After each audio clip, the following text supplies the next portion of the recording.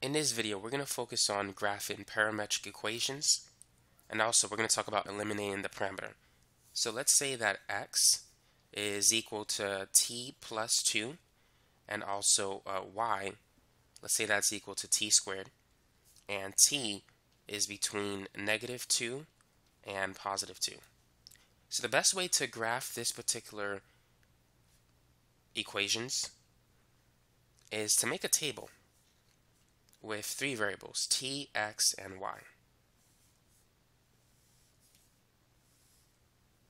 So the t values that we're going to use is going to vary from -2 to 2. So now let's find the x values at the given t values. So t plus 2 is equal to x. So if we plug in -2 into t, we can see that x is going to be 0.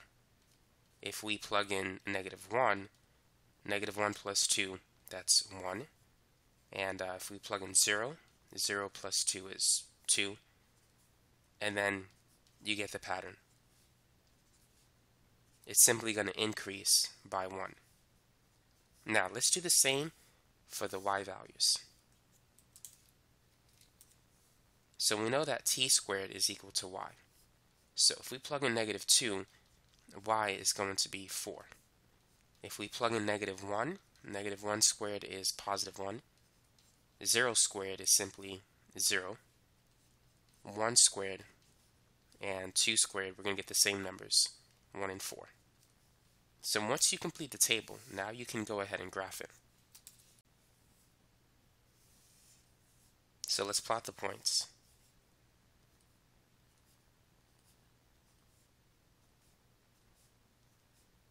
So the first point is at 0, 4. X is 0 and y is 4. The next one is at 1, 1. We just got to plot the x and y values. Don't worry about t for now. And then we have the point 2, 0. And then 3, 1. And finally 4, 4. So now we can graph it. And so that's the shape of the graph. The first point is t equals 0. The second point, t equals 1. And here t is 2 and 3 and 4. Now you want to draw an arrow indicating the direction of the curve. So basically, you want to draw it in a direction from a low t value towards a high t value. So it's going in that direction. And that's how you can graph a set of parametric equations. Now let's work on another example.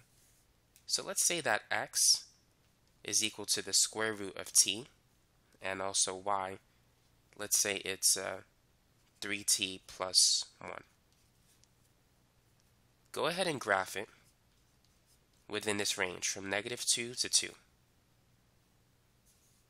Feel free to pause the video and try this example yourself. Let's modify this equation a bit. Let's say t is equal to or greater than 0. So let's try that problem.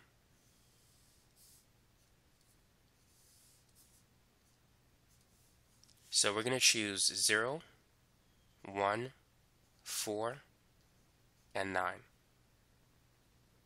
The reason why I've chose those values is because we have the square root of t. So I want to use perfect squares. So let's start with x. The square root of 0 is 0. The square root of 1 is 1. And the square root of 4 is 2. And the square root of 9 is 3. Now let's find the y values.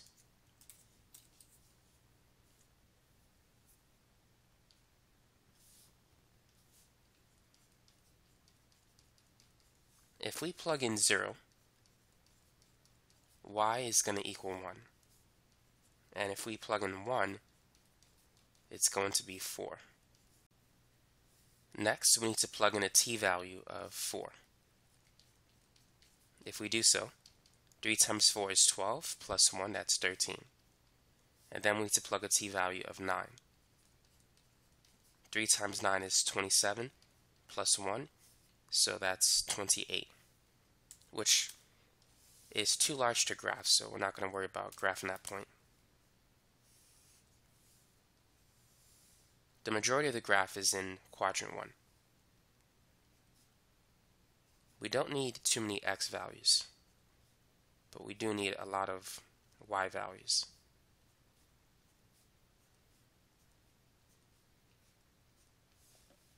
So if we plot the first point, 0, 1, that's going to be here. That's the y-intercept.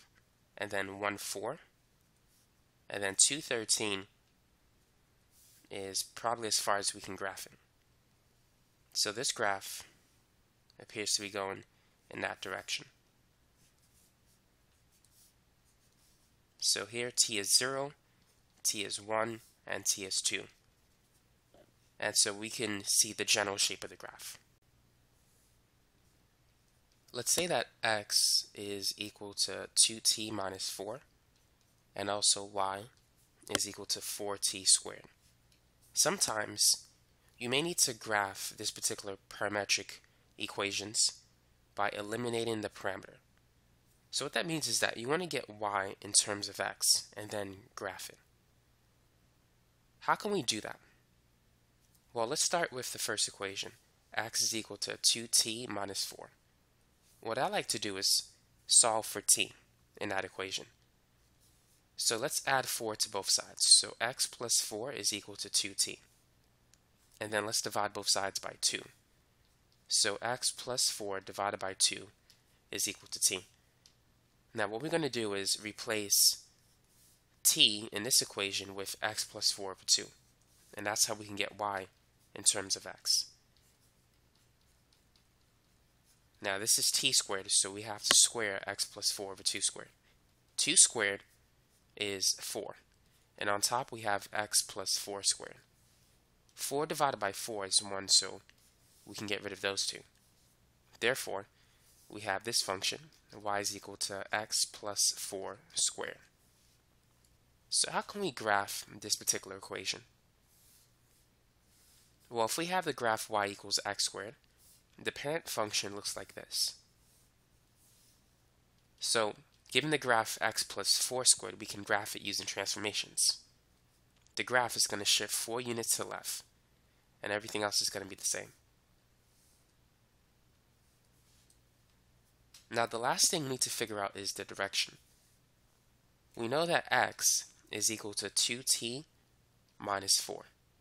So therefore, as t increases in value, x increases in value.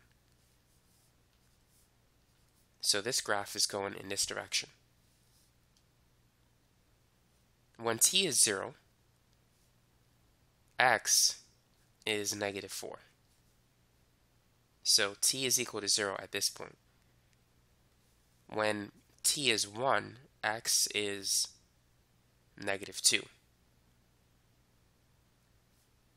So which is this point. So that's t equals 1. And as you can see, t is increasing as you travel towards the right.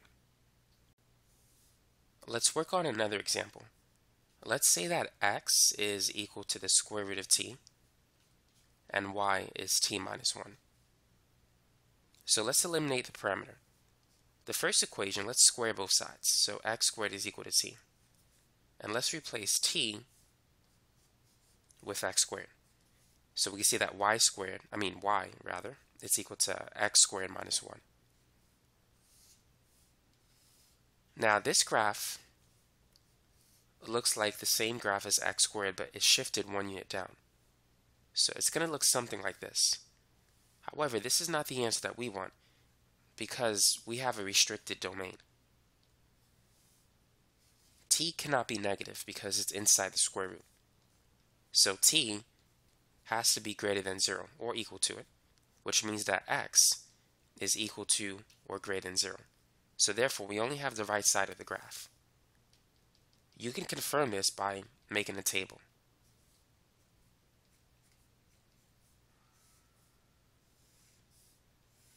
So the lowest t value we have to start with is 0. The square root of 0 is 0. The square root of 1 is 1.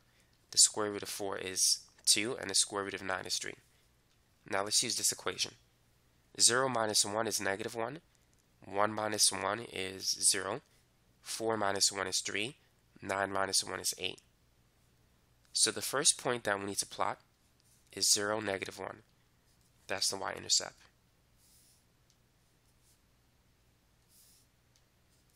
Now the next point that we need to plot is 1, 0, which is here. And then after that, we need to plot 2, 3. And we're not going to plot 3, 8. It's too far. So we can see the graph is going in this direction. So here t is 0, and then we have t equals 1, and for this point t equals 2. Let's say that x is equal to 3 sine t, and y is equal to 3 cosine t. And let's say t is between 0 and 2 pi. Eliminate the parameter and graph the equation.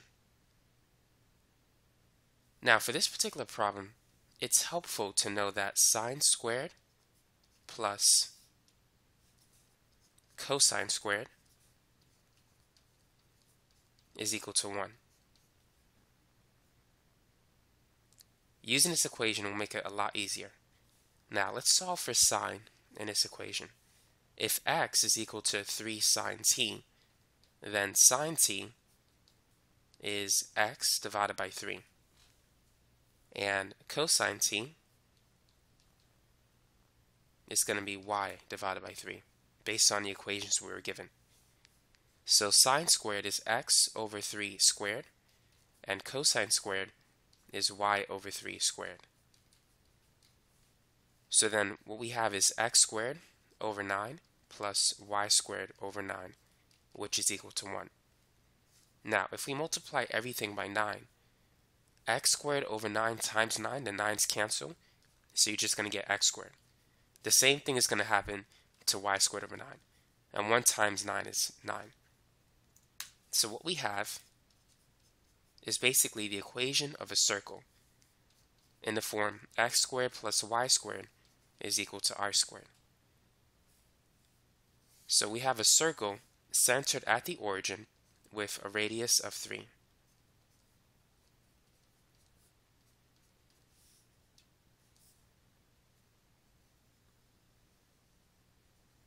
So that's the shape of the graph.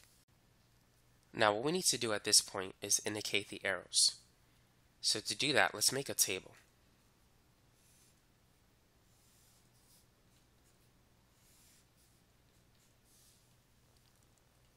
And we said that x is equal to 2 sine t. So let's start with that equation. And keep in mind t is between 0 and 2 pi. So let's choose some common points like 0, pi over 2, pi, 3 pi over 2, and 2 pi. Sine of 0 is 0, sine pi is 0, and sine 2 pi is 0. Sine pi over 2 is 1 times 2, that's positive 2, and this is supposed to be 3 pi over 2, by the way. I forgot the 2 there. Sine 3 pi over 2 is negative 1 times 2, that's negative 2. Now let's move on to the other one. Actually, this is supposed to be a 3. I'm making too many mistakes here. So that's 3 and negative 3. We said that y was 3 cosine t. Cosine pi over 2 is 0, and cosine 3 pi over 2 is also 0.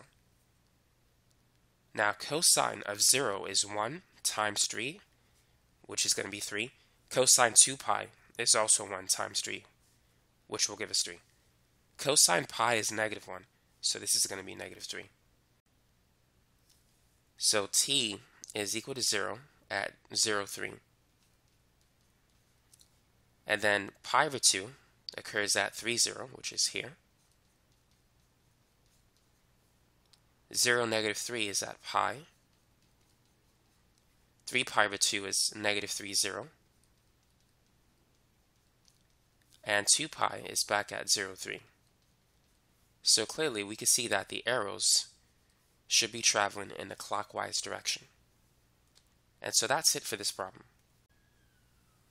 Let's try a similar problem, but somewhat different. Let's say x is equal to 3 plus 2 cosine t, and also y is equal to -1 plus 2 sine t. And t is still going to be between 0 and 2 pi. So what do you think we need to do in this problem? Go ahead and try it. So just like the last problem, we're going to isolate cosine and sine. In the first equation, we need to subtract both sides by 3. And then we need to divide both sides by 2. So therefore, x minus 3 divided by 2 is equal to cosine t. On the right side, we need to add 1 to both sides, and then we'll divide both sides by 2. So y plus 1 divided by 2 is sine t. Once you isolate cosine and sine, then start with this equation. Cosine squared plus sine squared is equal to 1.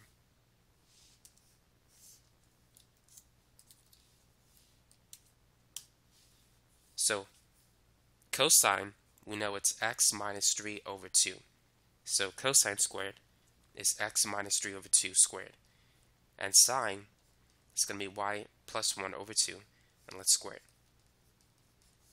So what we have now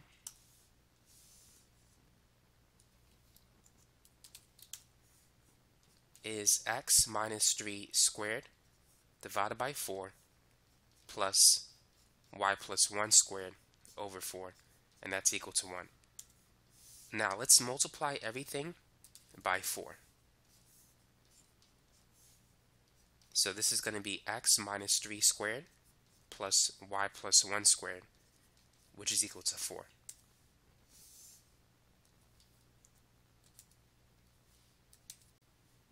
This is the equation of a circle, the standard equation, when the center is not at the origin.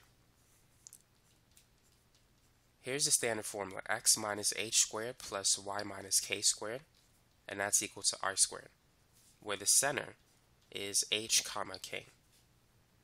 So what is the center for this particular circle? Since it's an x minus 3, it's going to be positive 3. And here we have y plus 1, so it's going to be -1. That's the center. And the radius, we need to take the square root of 4, so the radius is 2. Now we can go ahead and graph it. So first, let's plot the center, which is at 3, -1.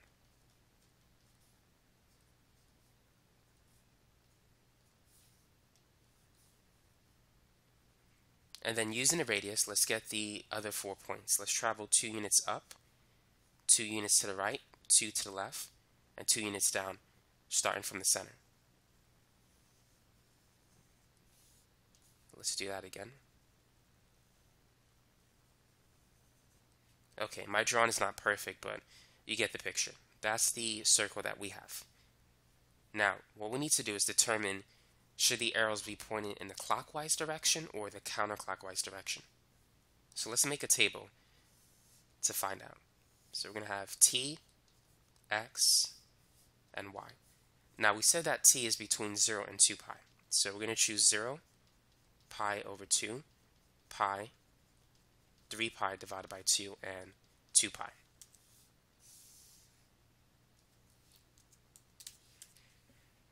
Now we said that x is equal to 3 plus 2 cosine t. So if we plug in 0,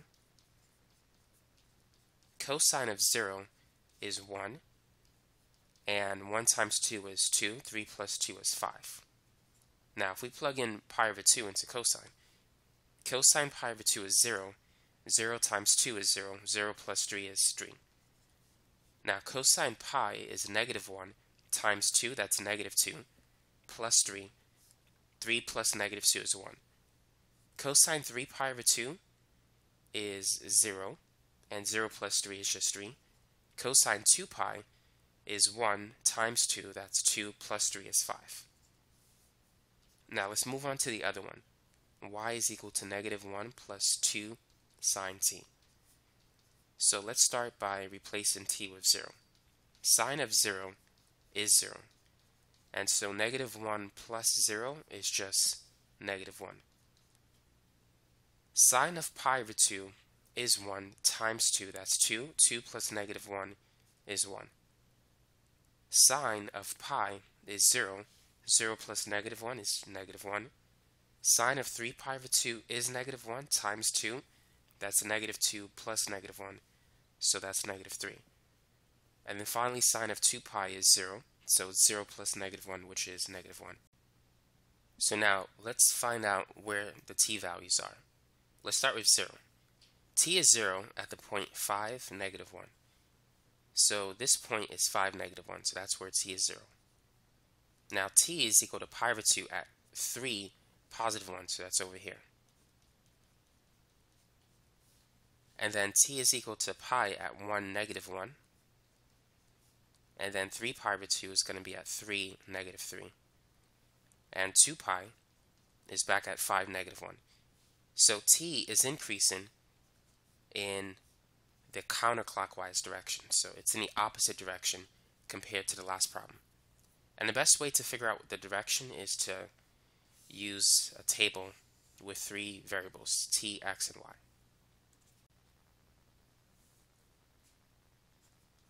So based on what you know, you can do this problem. It's a little bit different from the last one, but there are some similarities. So let's say x is equal to 3 cosine t, and y is 4 sine t. And t, as usual, is between 0 and 2 pi. So how is this question different from the last one? Well, just like before, let's isolate cosine and sine. So x divided by 3 is cosine t, and y divided by 4 is equal to sine of t.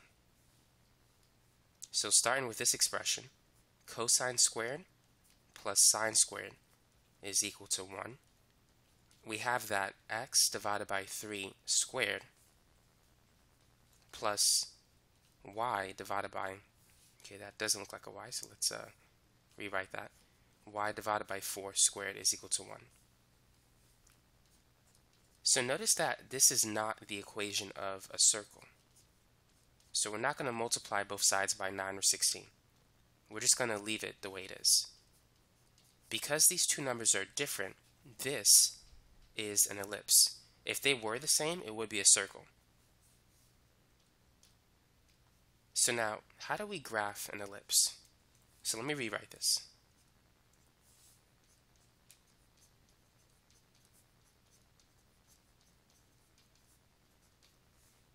The general equation for an ellipse in this form is going to be x squared over b squared plus y squared over a squared, which is equal to 1. A is the large number. If 9 is equal to b squared, that means b is 3, and the square root of 16 is 4, so a is 4.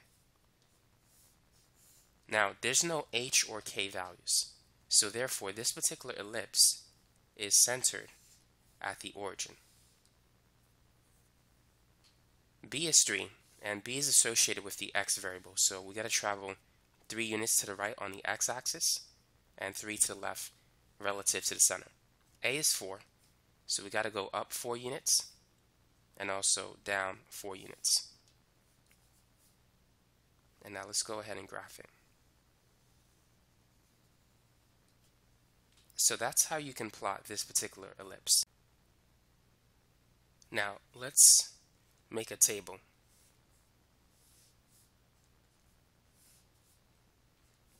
And let's use the same values for t. 0, pi over 2, pi, 3 pi over 2, and 2 pi. Now x we set is equal to 3 cosine t. Cosine 0 is 1, so times 3, that's 3. Cosine pi over 2 is 0. Cosine 3 pi over 2 is 0. Cosine pi is -1 times 3, that's -3. Cosine 2 pi is 1 times 3, so that's +3. And y, we set it equal to 4 sine t. Sine of 0 is 0. Sine of pi and 2 pi is also 0. Sine pi over 2 is 1 times 4, and we have +4. And sine 3 pi over 2 is -1 times 4, that's -4. So when t is 0, we have the point 3, 0, which is here. And when t is pi over 2, this is going to be 0, 4. And then negative 3, 0 is when t is pi. And then 0, negative 4 occurs when t is 3 pi over 2. And then here this is 2 pi again. So we can see that t is increasing in the counterclockwise direction. That is the direction opposite to a clock. Let's graph one more equation. Let's say that x is equal to 2 raised to the t and y is equal to 2 raised to the negative t. And t is equal to or greater than 0. Go ahead and plot it. And also eliminate the parameter. Now let's eliminate the parameter first. ln x is equal to ln 2 raised to the t. Whenever you have a variable on top, the best thing to do is to take the natural log of both sides. And this will allow you to take the variable and move it here. Our goal is to solve for t. That's how we can eliminate the parameter. So ln x is equal to t ln 2. And dividing both sides by ln 2, we can see that t is ln x over ln 2. The base of the natural log is e.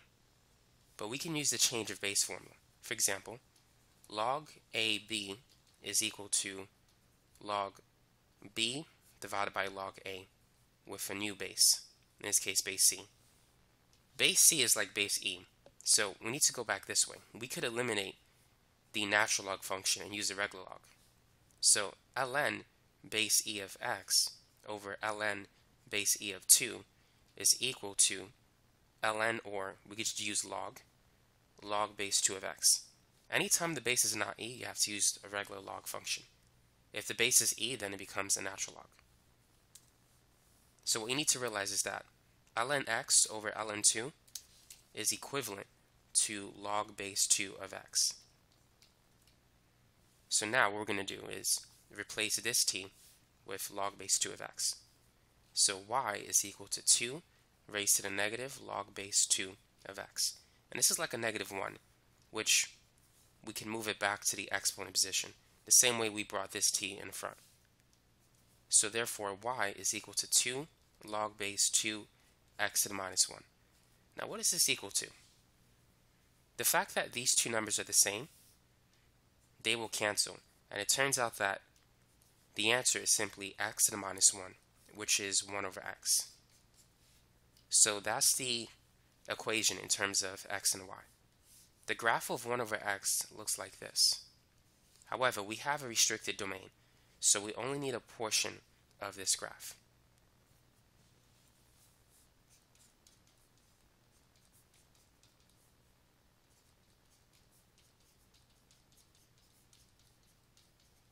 So let's make a table.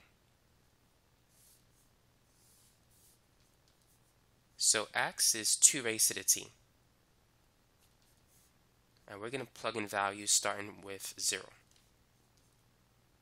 2 to the 0 is 1, 2 to the 1 is 2, 2 squared is 4, 2 cubed is 8, 2 to the 4th is 16. Now y is 2 raised to the negative t. 2 to the negative 0 is 2 to the 0, which is 1. 2 to the negative 1 is the same as 1 over 2, so this is a half. 2 to the negative 2 to the negative 2 is 1/4. 2 to the negative 3 is 1/8, and this is going to be 1 over 16, based on the pattern that we see.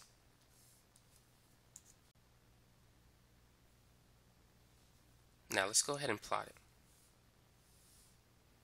So starting with t equals 0, we have the point 1, 1.